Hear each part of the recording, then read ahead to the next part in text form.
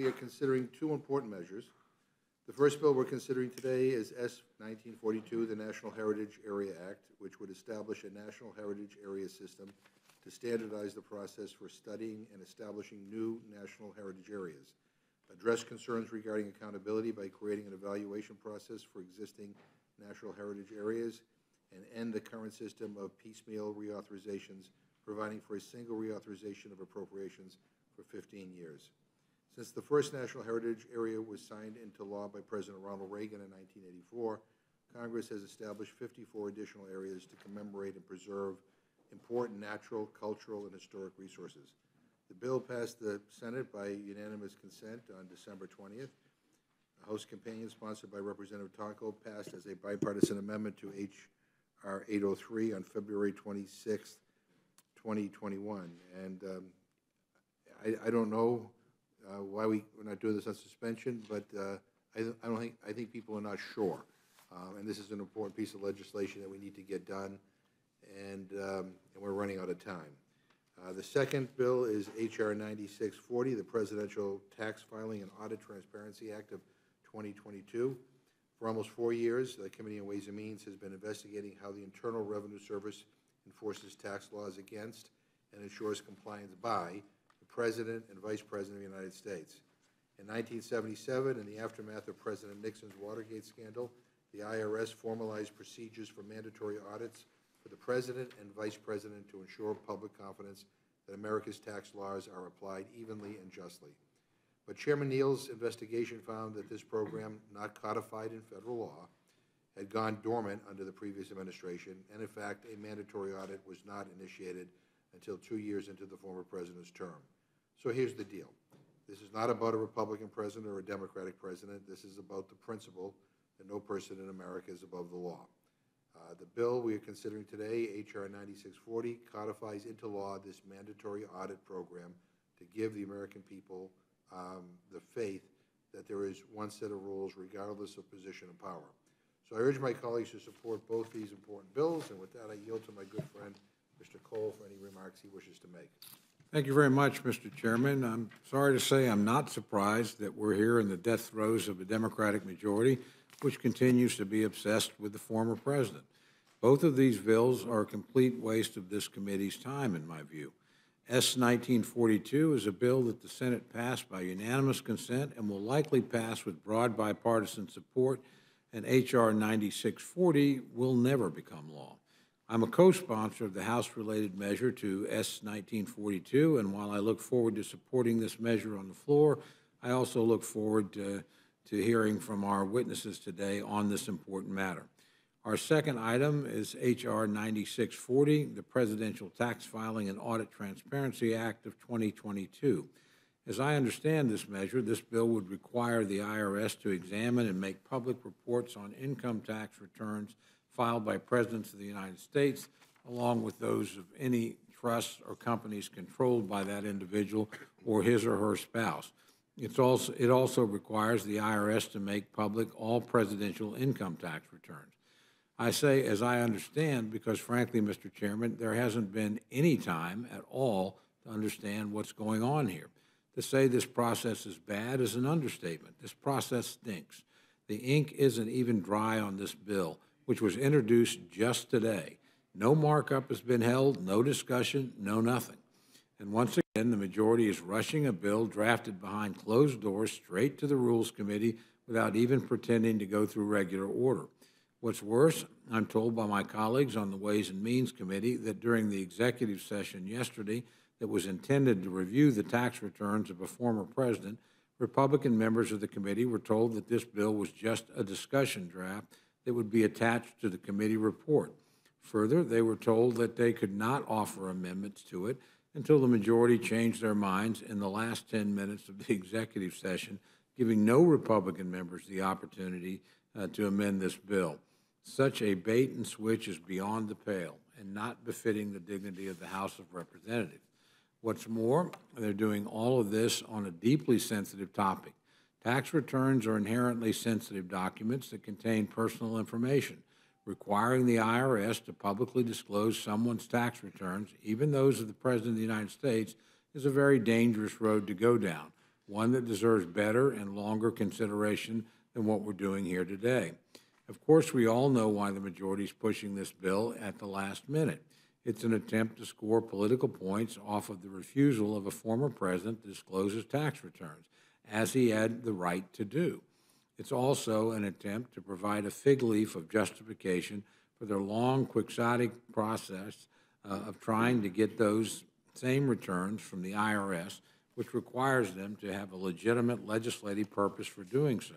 It is frankly a sad attempt at justifying the long obsession on this matter. This is clearly not what we should be doing today, Mr. Chairman, not with the government funding expiring on Friday, not with an ongoing crisis at the southern border, not with inflation crushing American workers, and not with Russia and China's ongoing push to dominate the Eastern Hemisphere. We can and should do better. With that, Mr. Chairman, I yield back. Well, thank you. And when we get to the Ways and Means matter, we'll have more discussion on that. But let me just say, as I said at the beginning, it's shocking to me that we need to meet in the Rules Committee on S-1942 because, again, it passed by unanimous consent in the United States Senate. But my understanding is that we can't get an assurance that, in fact, the votes will be there to pass it under suspension. And what would be a waste of time is for us to bring the bill to the floor under suspension, have it fail, and then have to come back to the Rules Committee and do this all over again. Again, I don't know why some of these things are so difficult, but you know, they seem to be. And with that, I want to welcome the Honorable Paul Tonko and the Honorable Bruce Westerman from the Committee on Natural Resources for being here to testify on S-1942. And I would yield now to Mr. Tonko for his opening remarks. Hey, thank you, Mr. Chairman. Can you hear me? Yes. Okay. Well, I thank you and Ranking Member Cole for the opportunity to address the committee regarding S-1942, National Heritage Area Act. There are currently 55 National Heritage Areas in active operation in communities across our great country. Sites, cultural, historical, or natural significance tell our unique, diverse American story. In New York's 20th Congressional District, for example, these legendary sites include the Erie Canalway National Heritage Corridor and the Maurice D. Hinchey, a former colleague, our late, whose name is the banner of the Hudson River Valley National Heritage Corridor. For decades, these sites have opened wide the doors of economic opportunity and community engagement for constituents in my district and beyond. Across our country, heritage areas touch 34 states and nearly 600 counties. They create local jobs, they boost local economies, and bind communities together in every corner of America. In total, the heritage areas have a nearly $13 billion annual economic impact and support some 150,000 jobs nationwide. They also return an average $5.50 for every were appropriated by effectively leveraging public and private partnerships in the communities that they serve. Despite broad bipartisan support and continued interest from communities across the country, these sites have faced inconsistent treatment before Congress. There is no standardized programmatic system of administration for heritage areas, which has required each area to pursue individual funding extensions and reauthorization of congressional action. Even in this year's omnibus agreement, several sites required extensions. This stopgap model puts a burden on local coordinating entities. The Bipartisan National Heritage Area Act, and most importantly, predictability for them to continue to serve their communities and strengthen surrounding economies with minimal federal support. The National Heritage Area Act would end the current system of piecemeal reauthorizations through a 15-year authorization for all existing areas.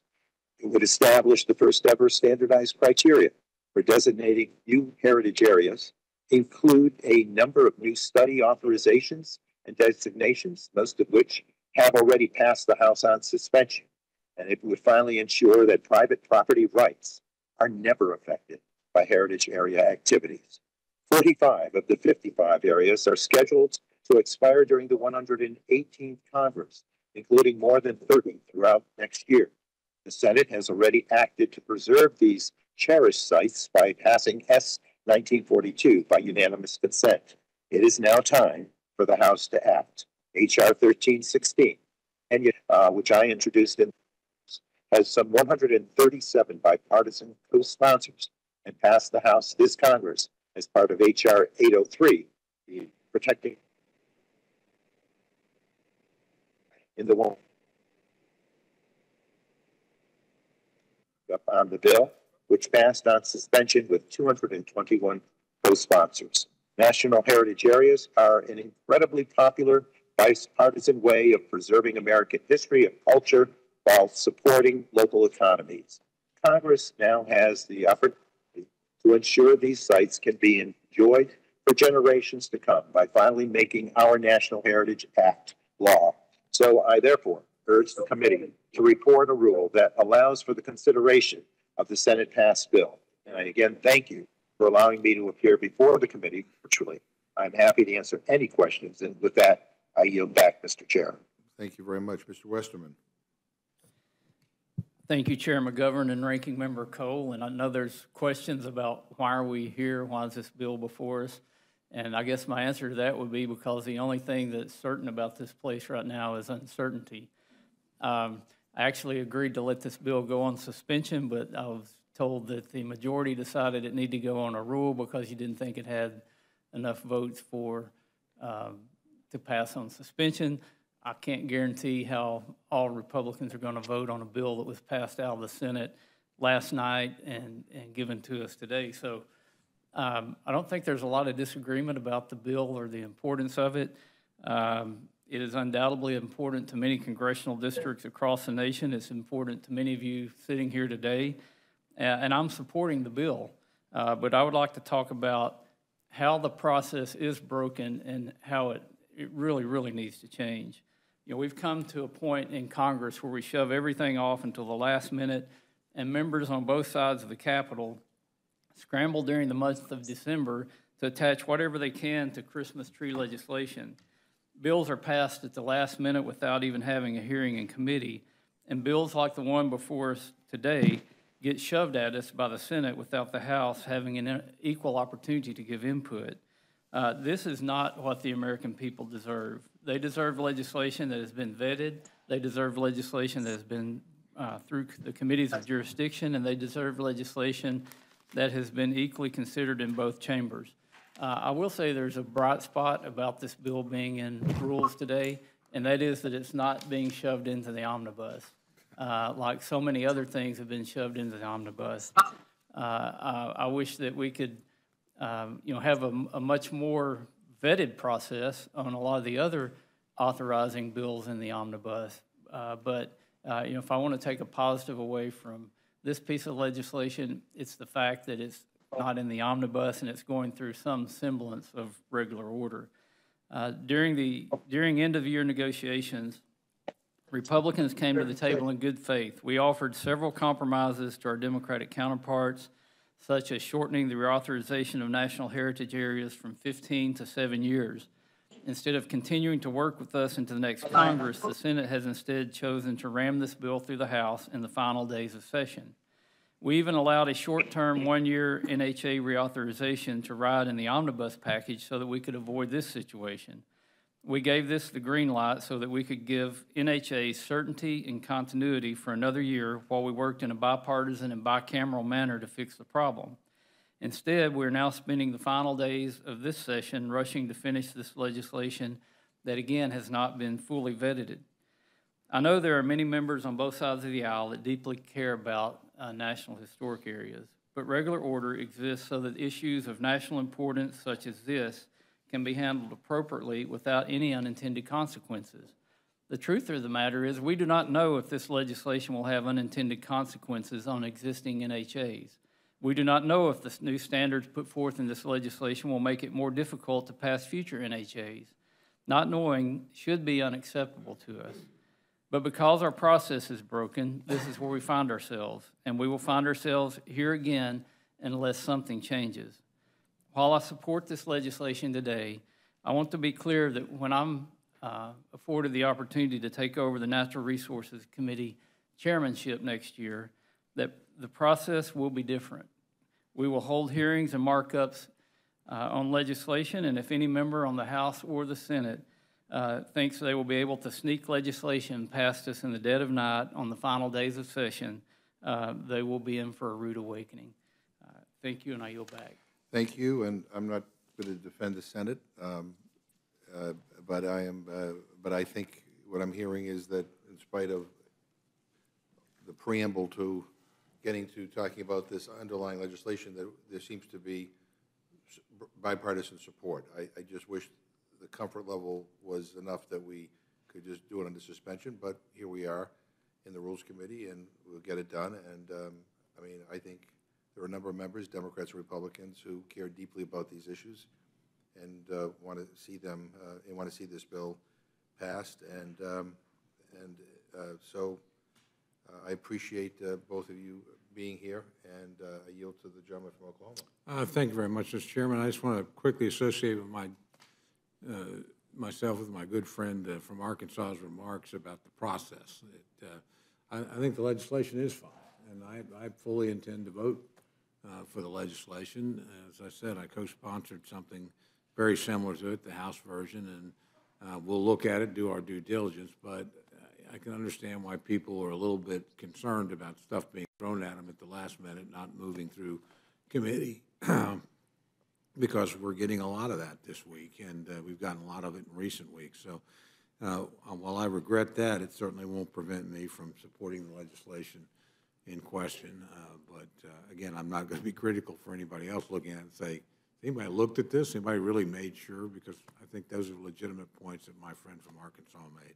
So with that, Mr. Chairman, while I support the bill, I think you're wise not to defend the Senate.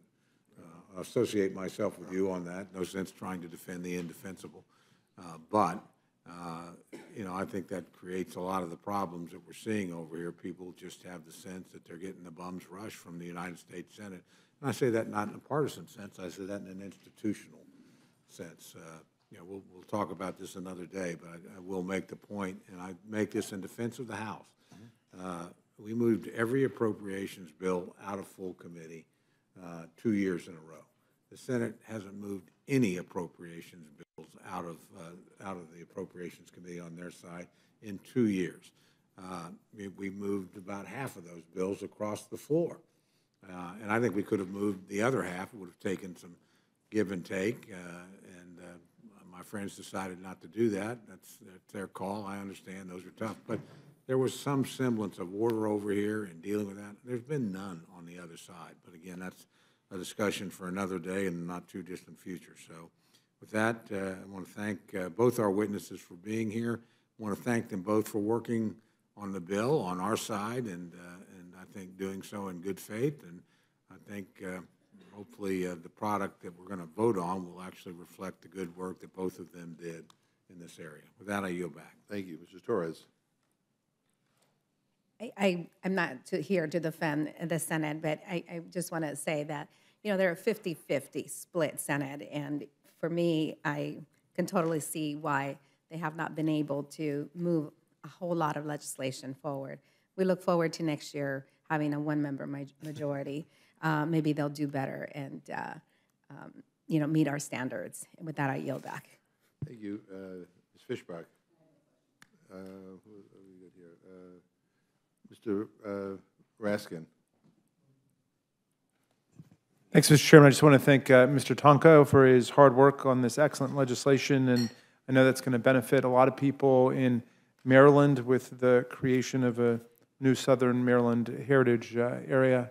And so I'm grateful to you for your hard work on it. I yield back, Mr. Chairman. I should thank Mr. Tonko, too, because he represents my sister-in-law in upstate New York, so she'd want me to say thank you. Anybody on the Democratic side, anybody want to add it? Mr. Rowley? No, only to thank my dear friend Paul Tonko for his many years of leadership, and I'm grateful to see him, and I look forward to voting on this bill. Thank you. Mr. Desagne? Okay. Paul Tonko. Okay. Ms. Ross? No, all good. Okay, all right, terrific, that's it. Anybody have any questions? This is like the shortest time you've been here. No other questions? You're free to go. Thank you very much. Thank you, Mr. Chairman, and thank you, Mr. Ranking Member. So this closes the hearing on S 1942. So I'd like to welcome our witnesses to provide testimony on H.R. 9460, Presidential Tax Filing and Audit Transparency Act of 2022. Representative Chu and Representative Smith, we're delighted that you are here. I now recognize the gentlewoman from California, Representative Chu, for opening statement. Mr. Chair and members of the Rules.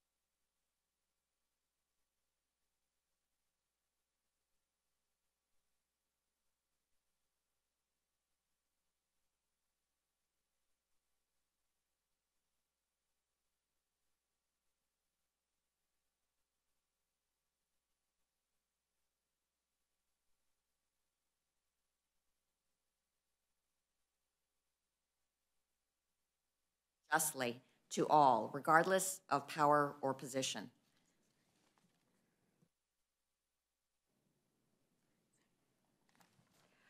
At the start of the 116th Congress, the House Committee on Ways and Means began a review of the IRS's mandatory presidential audit program, an internal policy that examines the president's returns without exception.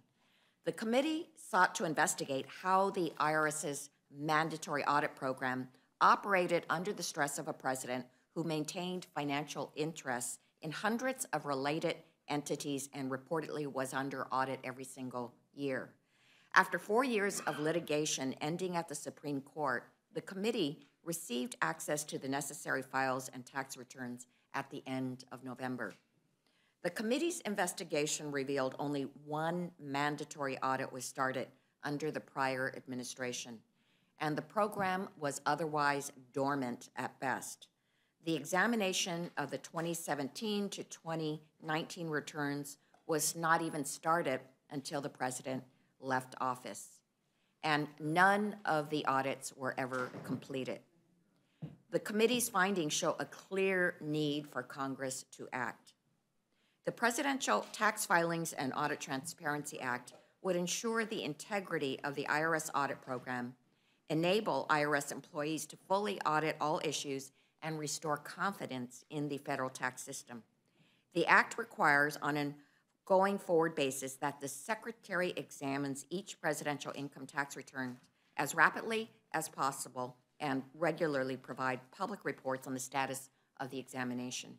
It also requires the Secretary to disclose and make publicly available each presidential income tax return, each IRS report regarding the examinations, and any audit material while protecting key identity information.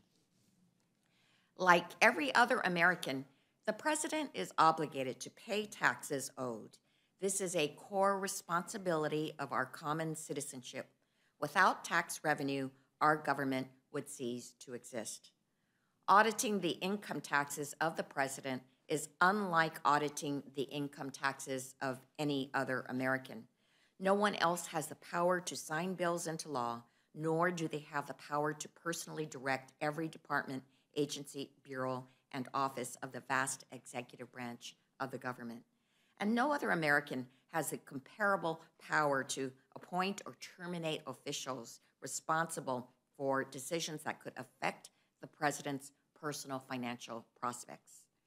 Our revenue system, and hence our democracy, hinges on public faith, that our tax laws are administered fairly and without favor. I urge my colleagues to send the Presidential Tax Filings and Audit Transparency Act to the House floor as quickly as possible to ensure this public faith is restored and upheld. Thank you. Mr. Smith. Thank you, Mr. Chairman. Yesterday, Ways and Means Democrats took an unprecedented step to vote to make public private tax returns. They unleashed a dangerous new political weapon that reaches far beyond any sitting or former president and jeopardizes the privacy of every American. To be clear, our concern is not whether President Trump should release his tax returns, as has been tradition, or whether his returns are even accurate. That's up to the IRS as well as the taxpayer.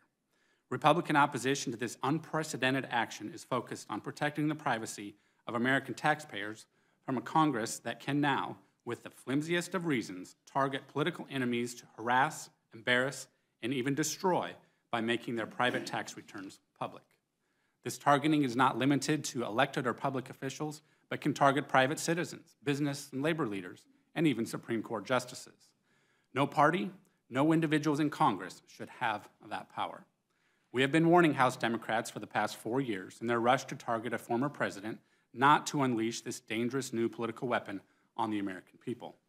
With yesterday's vote, the political enemies list is back in Washington, D.C. We've seen what happens when private tax information supplied by the IRS is used for political advantage, and it was the grounds for articles of impeachment against President Nixon. That is the basis of the Watergate reforms that continued until today to protect the privacy of American taxpayers, to ensure that private tax information is not used as a political weapon. We got a glimpse of what abuse of power looks like when the committee revealed and the IRS admitted how the agency targeted Americans based on their political beliefs. Lois Lerner apologized and resigned in disgrace for it. Democrats recently argued before the courts that they seek to improve the presidential audit program, but no congressional hearings were held, no member briefings occurred. No serious efforts were taken. Just a rushed, cursory glimpse targeting only one of many former presidents and vice presidents whose returns have been audited, or we hope have. And to improve an internal IRS program, the solution is to make confidential tax information public? No, it's clear what this was, and it was a targeting of a political opponent. This is a dangerous precedent precisely because it reverses Congress's post-Watergate taxpayer protections and provides a new path to weaponize the tax code against political rivals or critics. If Democrat colleagues were serious about conducting real presidential audit oversight rather than targeting a specific taxpayer, there is clear precedent for a measured approach that preserves taxpayer privacy for everyone. Refer the matter to experts at the Joint Committee on Taxation, an independent organization with expertise in these matters. Task them with reviewing the documents, comparing this presidential audit against other similar audits and the IRS rules directing the reviews. They can then report back to the committee and would have more than a mere 11 days to do so.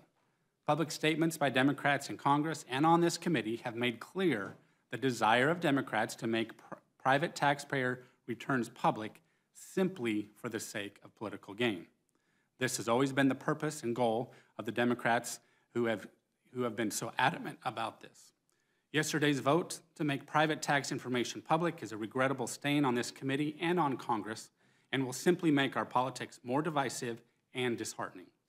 In the long run, I think even Democrats will come to regret this, and perhaps sooner than one might think. This brings me to the legislation we are considering today. If Democrats truly just wanted to revise the presidential audit program, then they should have done exactly that. But they had 4 years to do so, and they didn't need private tax returns to accomplish this goal. We may have been open to such an idea. The Democrats, however, have turned this into a partisan exercise to give themselves cover for releasing President Trump's tax returns. Plain and simple, the process was rushed. We never marked this up in committee, and there are serious flaws in this legislation that could have and should have been addressed before putting it to a vote on the floor. The bill was only introduced a few hours ago. Democrats should bring this back after it has been vetted and gone through regular order, and after working to find common ground on a bipartisan approach. Until that time, there is no way Republicans can support this bill. Well, thank you very much. And, you know, when the Republicans take over the House, they can introduce a bill mandating that Joe Biden releases taxes. But then he has. And so has every president since Nixon, other than Trump. And in fact, Trump said, if I remember correctly, during the campaign that he couldn't release his taxes because he was being audited. Ms. Chu, did the investigation that the Ways and Means Committee do conclude that Trump was being audited when he said he was being audited? He was being audited, but there is nothing that prevents a revelation of one's tax returns if you are audited. So it was not necessary for him to have that excuse in order to reveal his taxes. And if I mean, this bill is not about what Ways and Means did with regard to Trump's tax returns. This is about, I mean, I think everybody assumed that there were mandatory audits going on. I mean, I think didn't you? I mean, The mandatory audits are from the handbook, or the manual at the IRS. It's not in statute. no, I know, but I just assumed they were doing them. I mean, I think most people thought that that was happening on a regular basis. I mean, I think what was revelatory about what came out of the Ways and Means Committee yesterday was that it wasn't. I mean, I think the point of the matter is, I think most people think that that's a good thing. I mean, the president, we're all worried about conflicts of interest. I think everybody wants to make sure that the President of the United States, whoever he or she, hopefully someday, may be, is not doing things to enhance their own wealth or, their family's wealth. I mean, I just think people just assume that this was happening. I was surprised that it wasn't happening. Ms. Chu? There is a reason that this bill is coming relatively late in this Congress, and that is we did not get the tax returns until November. And so it was not until then that we saw that there wasn't a mandatory presidential audit being done. And so clearly there has to be a federal mandate for this to take place. That is what this bill is all about. Yep, Mr. Smith. Releasing private information, or even discovering it in this case, is not necessary to reform an audit process that some folks have concerns about, and I think there could be bipartisan concern as well. And we can debate whether that was whether or not about that. But I mean, this bill is not about whether to release, Donald Trump's taxes. This bill is about making sure that we have a process in place that I think most people thought was in place already. But in any event, I mean, Well, the JCT, Joint Committee on Taxation, had 11 days. There's some things you can determine in 11 days, but not everything. But certainly, they were not even wanting to rush to a conclusion, given the fact that audits are currently underway. yeah, I would just say, when I think of the president is not just some ordinary person. The president, again, is the leader of the free world, and I think that, the idea that somehow the American people should not be able to have access to the president's taxes and to know his financial situation, that somehow that's like a radical invasion of I mean, don't run for president if you don't want people looking into your finances. But the bottom line is, I think that, every other president has released their taxes. I mean, except this one, but you know what? But this isn't even But about not in the same manner. Yeah, but this isn't even about him at this point. I mean, he's gone, and hopefully we will never see him again. This is about what happens from this day forward, and and whether this bill becomes law or not. My hope is that that we will continue to work on this until it does become law, or because I don't think this is unreasonable. I think these audits are important. But anyway, the concerns about the IRS, I think can be well founded. I'm concerned that they released all these documents with private identifying personal information, and refused, when asked, refused to redact that. Now, I have concerns about that, but at bare minimum, the IRS is currently undertaking the audits as required or specified, and I don't think we should interrupt that, certainly with what is being proposed. Here's the deal. If you don't want your taxes released, don't run for president. That should be, I don't think that that's we can all argue over the process, but the American people deserve to know, and that's the way I look at this. But I appreciate your perspective, and it's always great to see you. And thank you, Ms. Chu. Mr. Cole. Well, thank you very much. To respond quickly to your point, could say that about a speaker. You could say that about the majority leader in the United States Senate. You know, I don't know where you stop on this, but there's certainly lots of people that have great amount of power that you could do this to. But to this particular piece, Mr. Smith, I really just have one basic question for you today. Would you describe, and you did some of this in your remarks, but I would ask you to describe the process you went through on consideration of the discussion draft of the bill, H.R. 9640, as introduced today. What kind of process did we have leading into this legislation coming before us here today? Pretty much nothing. I mean, it was brought up just moments ago, and certainly I think something like this could be a unifying effort to put to rest some division and lack of unity across our country by focusing on, very legitimately, a process of disclosure, perhaps.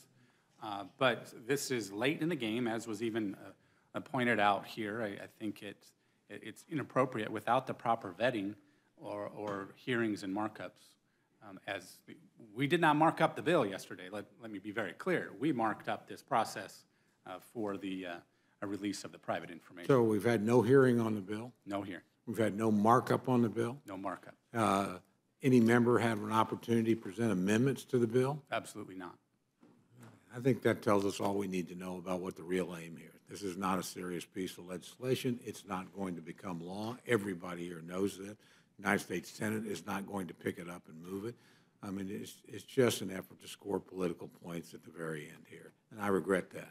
And to emphasize the fact that the cries for at least 4 years for the release, and even more than that, for the release of the private information, those were loud and they were frequent.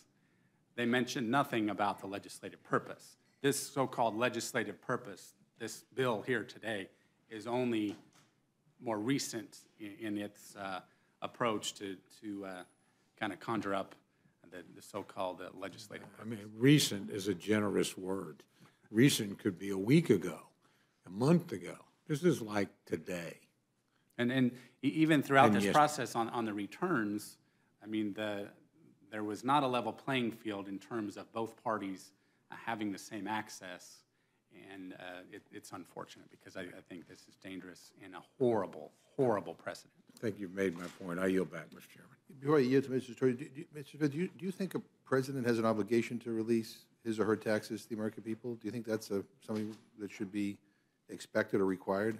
Well, I think that financial disclosures that you and I both complete, and all members, House and Senate, I think that's a reasonable way to go. So you think a financial disclosure means that you don't have to, that the president shouldn't release his taxes? Is that what you're saying?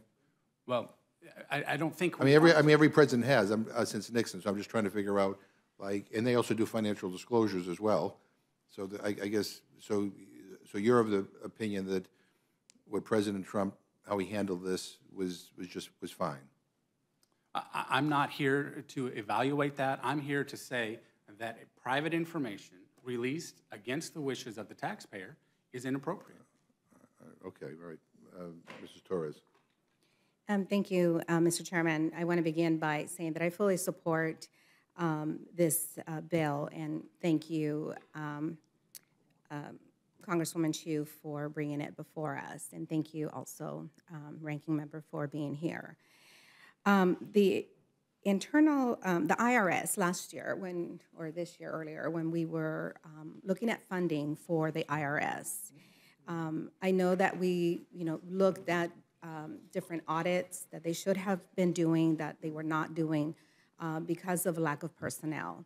Under the Republican rule, they had been stripped of any gains in being able to hire personnel in order to fully do the work that they are expected to do.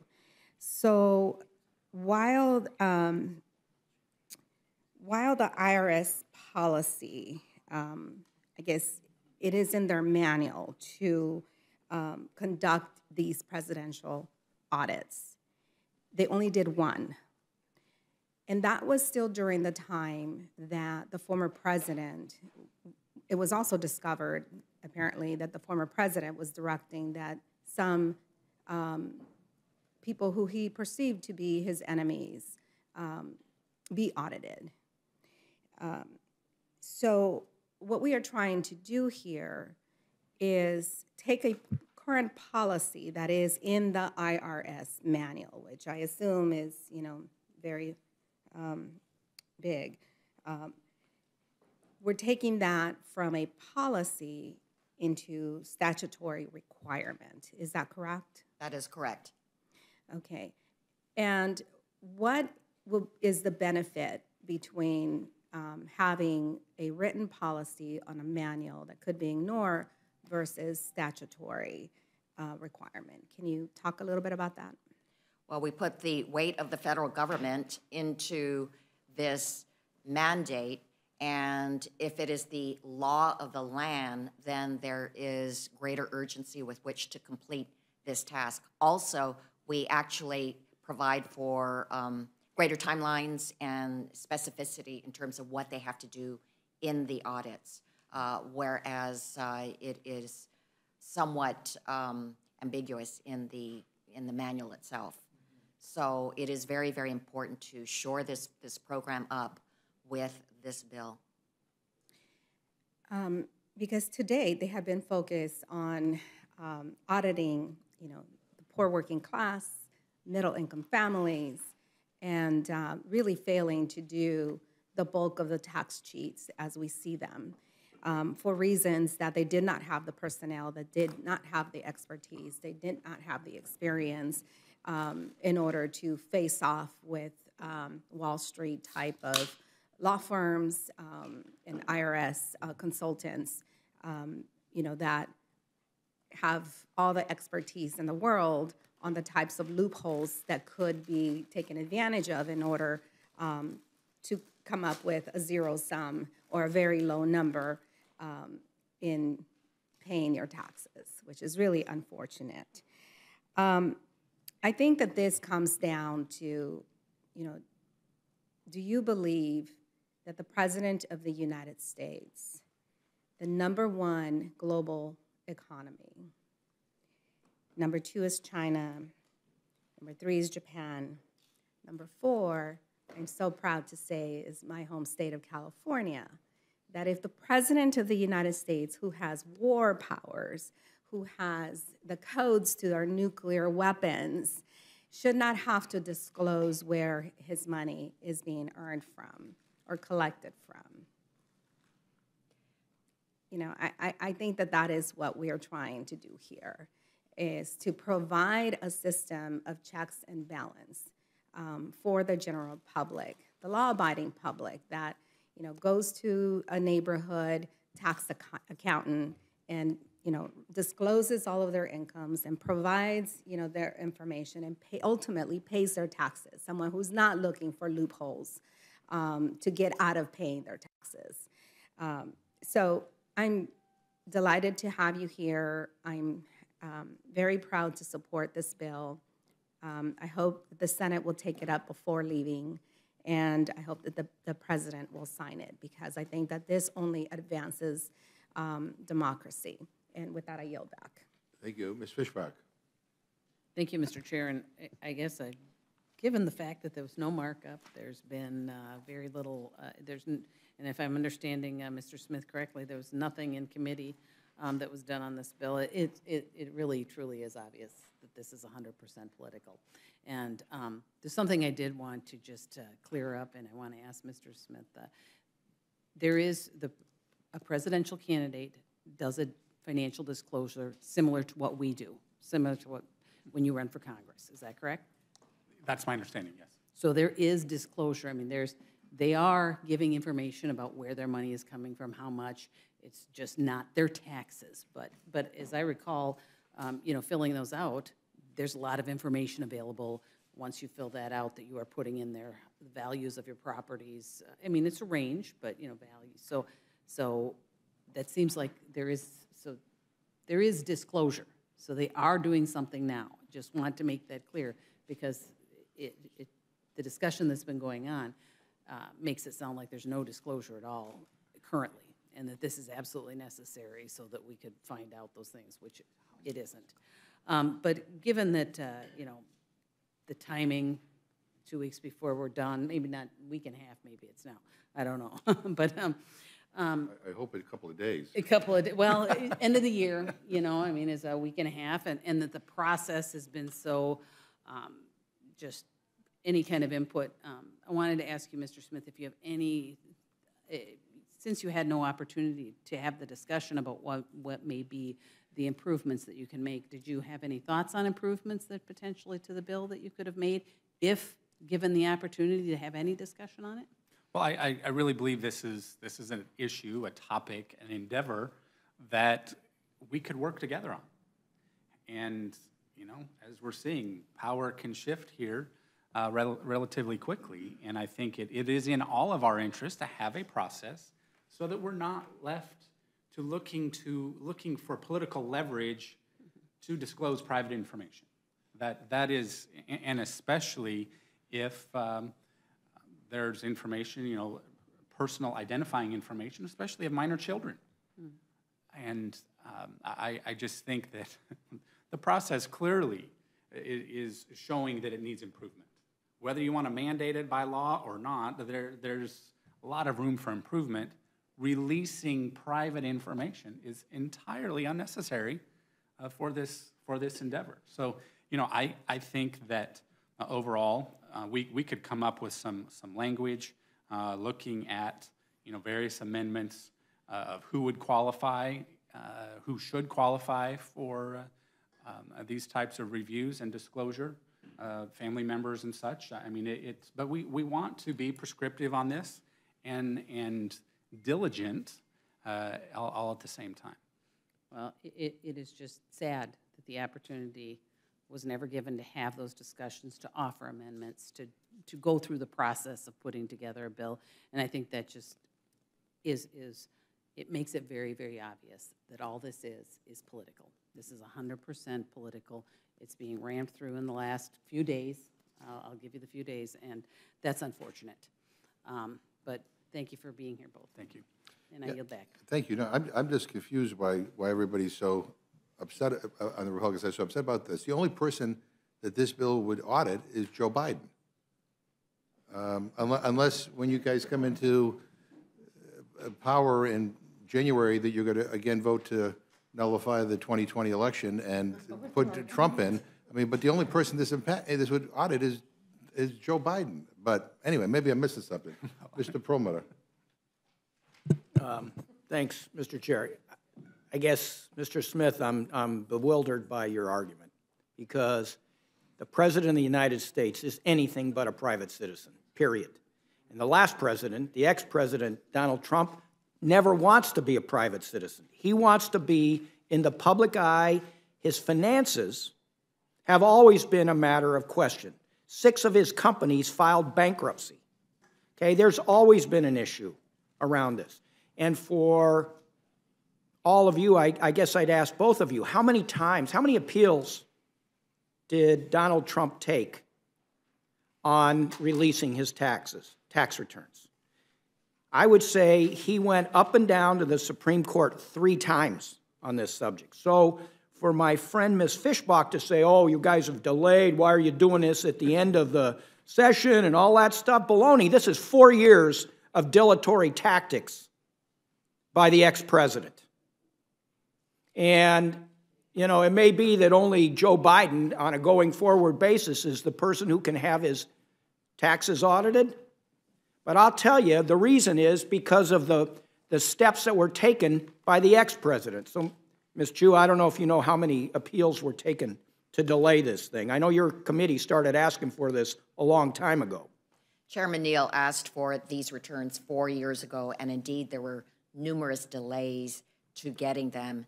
It wasn't until November, I mean, that we actually got them and found out how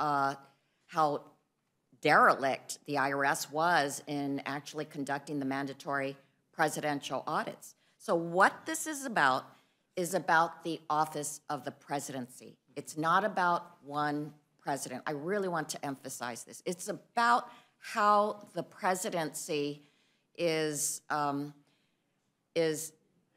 given transparency. And with this audit, we will be able to see if the president is indeed conducting his or her business in the proper manner with regard to their finances. And it would be for this president and all future presidents. The American public has the right to know. Mr. Smith? I think, Mr. Perlmutter, you articulated very clearly you're saying that this is about President Trump. The chairman says, no, it's about Joe Biden. My concern is that for the time frame that you mentioned, of all of the appeals and so forth, only this week marks the beginning of a legislative proposal. It could have started a long time ago, and even in an effort to bring us together. All right, that's a fair response. That is a fair response. But the problem here is, and the only reason we're doing this is because of 4 years of refusal to follow any tradition that has been brought by presidents of releasing their tax returns. And the question was, what does the ex-president have to hide? Well, you're right. On a going forward basis, this will affect other presidents, not him. We had to go through 49 subpoenas to be able to get these returns that other presidents, Democrats and Republicans, had released on their own. But not that one.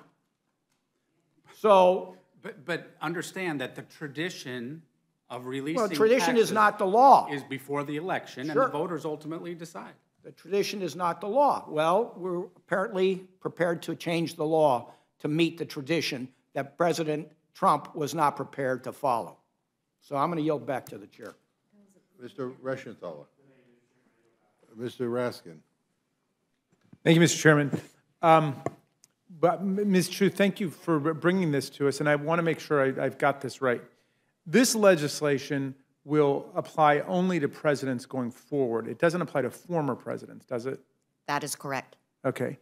And so Donald Trump, he was able to get away with not having his tax returns released while he was president. He already was able to make that happen. So this is about saying, going forward, we want to make sure that those presidential returns are available for the public to see, right?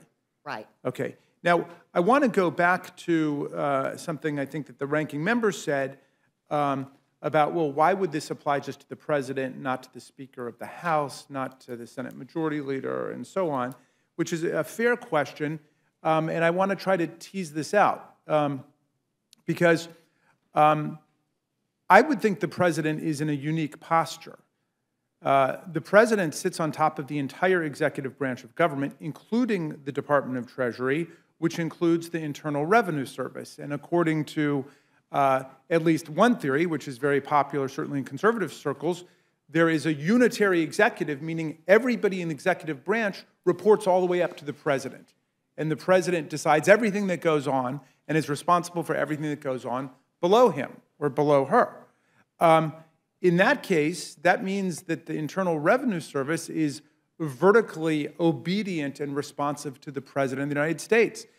Have there not been presidents, like Richard Nixon is one who comes to mind immediately, who have used their power over the Treasury Department and the IRS in order to persecute political enemies, people on their enemies list, to say, we're going to audit your returns, we're going to go after you? Isn't that part of the history of the presidency?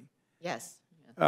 Okay, so this legislation is saying that the president himself or herself, who has this power over the whole executive branch of government, must be subject to it as the person who ultimately has to take care that the laws are faithfully executed. Now, I would add something else. Under Article 1, Section 9, Clause 8 of the Constitution, the president is restricted, like other federal office holders is, in not being able to take presents, offices, emoluments, and titles from foreign governments. Isn't that right?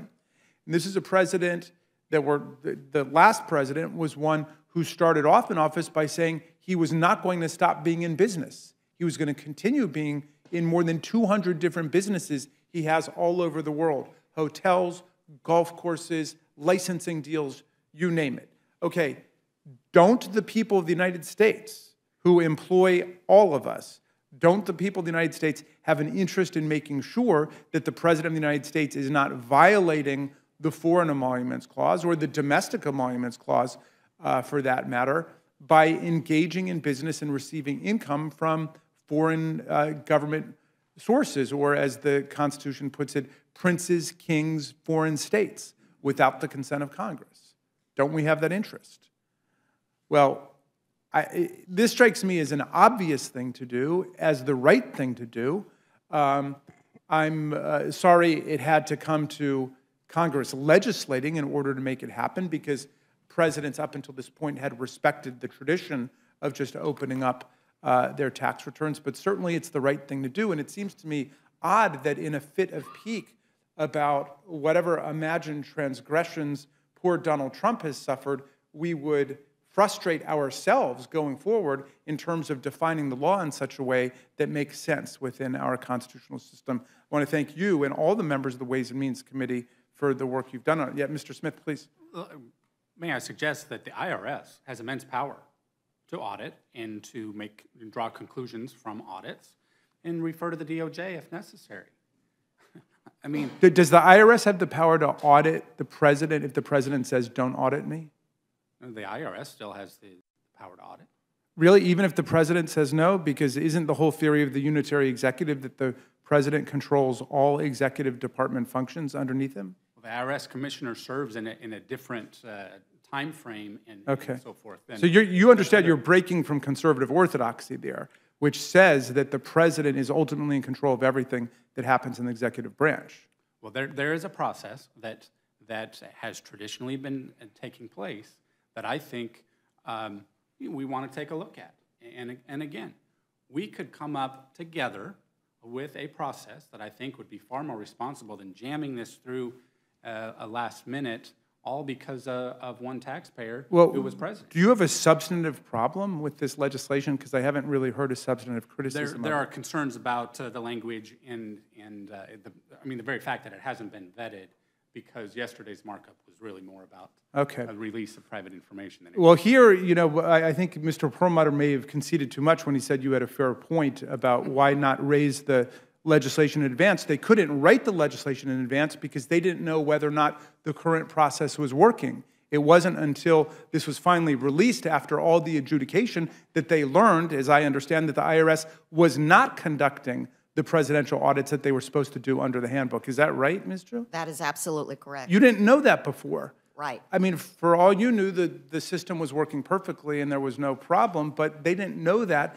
until they conducted all the adjudication. So it seems to me that, in fact, you have very little problem with the substance of the legislation, but everybody, again, is still scrambling around to show the former president that nobody is going to step on his toes in any way. And I think that that's, an unfortunate thing, but we may just have to disagree about that. I yield back, Mr. Chairman.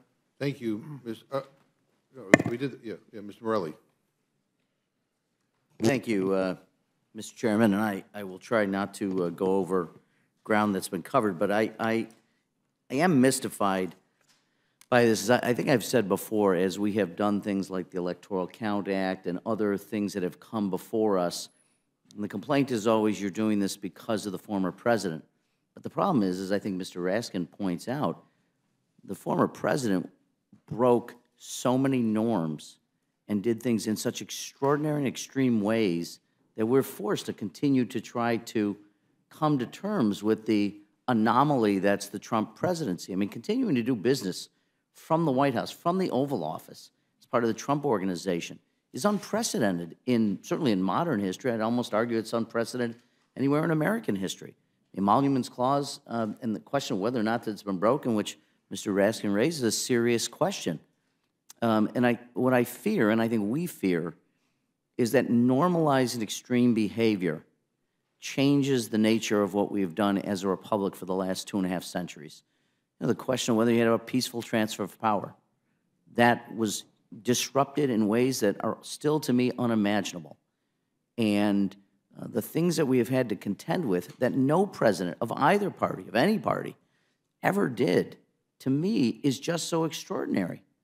And, you know, when you look at not only, and I think, too, my colleagues have described why the presidency is different than being, no disrespect to the majority leader of the House or the president pro tem of the Senate, doesn't have the breadth and the depth of power that we have vested in one individual in the executive branch in the White House. So this is different. I don't think any person watching this would doubt for a moment the difference between the President of the United States and literally any other officer of the U.S. government. And so it is different.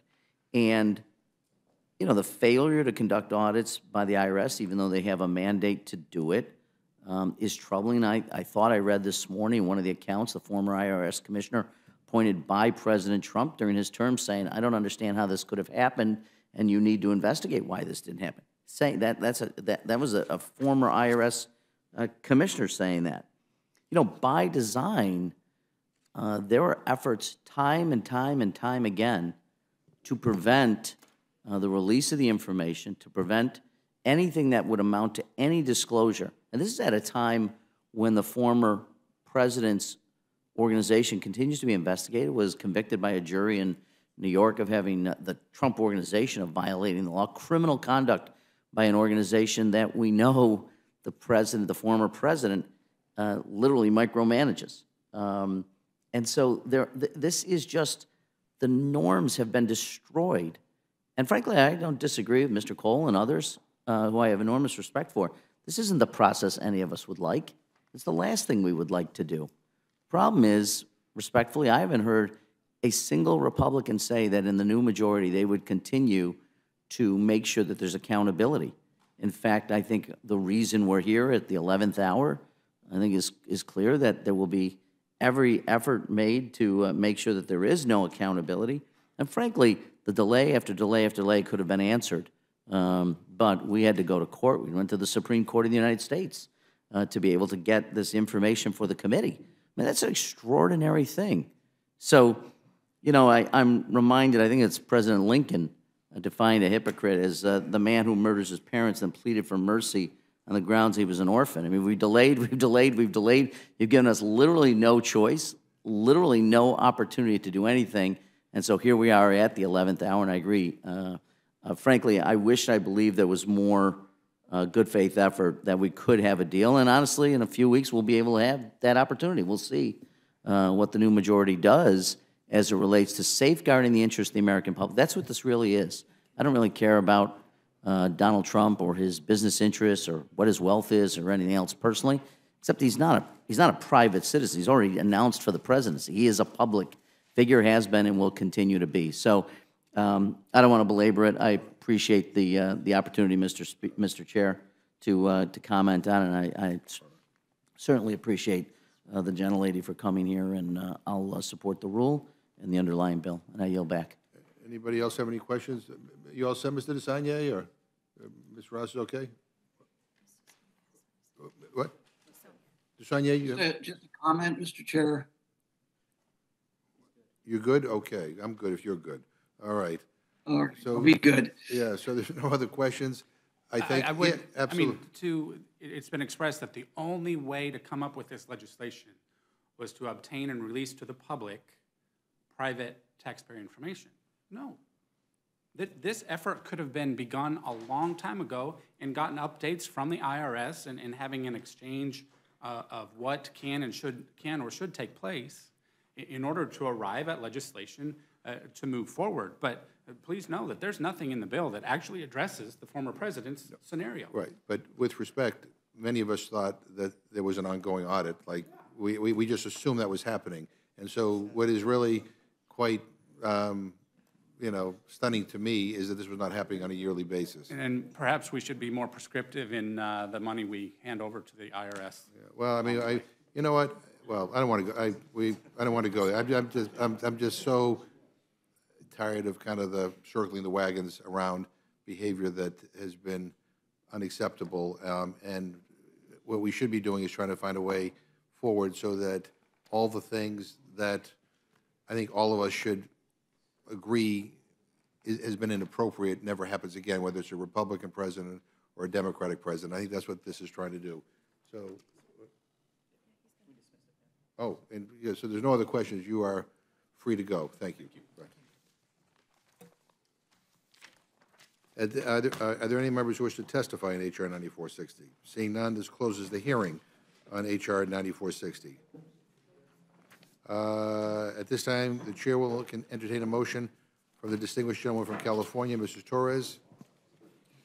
Mr. Chairman, I move the committee grant H.R. 9640, the Presidential Tax Filings and Audit Transparency Act of 2022, a closed rule. The rule provides 1 hour of debate equally divided and controlled by the chair and ranking minority member of the Committee on Ways and Means or their designees. The rule waives all points of order against consideration of the bill. The rule provides that the bill shall be considered as read. The rule waives all points of order against provisions in the bill. The rule provides 1 motion to recommit. The rule further provides for consideration of S. 1942, the National Heritage Area Act, under a closed rule. The rule provides 1 hour of debate equally divided and controlled by the chair and ranking minority member of the Committee on Natural Resources or their designees.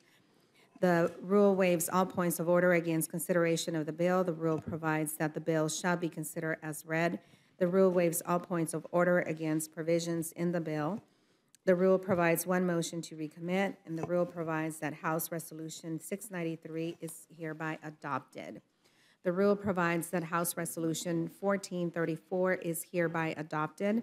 The rule provides that at any time through the legislative day of December 23rd, 2022, the Speaker may entertain motions offered by the Majority Leader or a designee that the House suspend the rules with respect to multiple measures that were the object of motions to suspend the rules on the legislative day of December 21, December 22, December 23, 2022, on which the yeas and nays were ordered and further proceedings postponed. The chair shall put the question on any such motion without debate or intervening motion, and the ordering of the yeas and nays on postponed motions to suspend the rules with respect to such measures is vacated. Section 6 of the rule provides that on any legislative day of the second session on the 117th Congress after December 22, 2022, the journal of the proceedings of the previous day shall be considered as approved. Finally, for the duration of the period addressed by Section 6, the Speaker may appoint members to perform the duties of the chair, and each day shall not constitute a calendar day for the purpose of Section 7 of the War Powers Resolution. A legislative day for purposes of Clause 7 of Rule 13, or a calendar day, or a calendar or legislative day for purposes of Clause 7C1 of Rule 22. I heard the motion from the gentleman from California. Is there any debate or amendments? Or hearing none, the vote is on the motion from the gentleman from California. All those in favor say aye. Aye. Opposed, no. No. Opinion of the chair, the ayes have it. I would request recorded vote. Recorded vote has been requested. The clerk will call the roll. Mrs. Torres. Aye. Mrs. Torres, aye. Mr. Promoter. Mr. Promoter. Mr. Promoter. Pass. Mr. Raskin. Aye. Mr. Raskin, aye. Ms. Scanlon. Aye. Ms. Scanlon, aye. Mr. Morelli. Aye. Mr. Morelli, aye. Mr. Desaulniers. Aye. Mr. Desaulniers, aye. Ms. Ross. Aye. Ms. Ross, aye. Mr. Nagus. Mr. Cole. No. Mr. Cole, no. Mr. Burgess? Mr. Reschenthaler? No. Mrs. Fischbach? No. Mr. Chairman? Aye. Mr. Promoter is not recorded. Aye. Mr. Promoter, aye. Clerk, report the total. 8 yeas, 3 nays. And the motion is agreed to, and I will handle it for us. And Ms. Fischbach will handle it for the Republicans. And so I think the plan is to get this debate done for President Zelensky's speech before. So, not the vote, but the debate. Yeah, so, but we'll call you as soon as we get, yeah, we're still doing suspension, so we'll give you, as soon as we know. All right, so without objection, the committee is adjourned.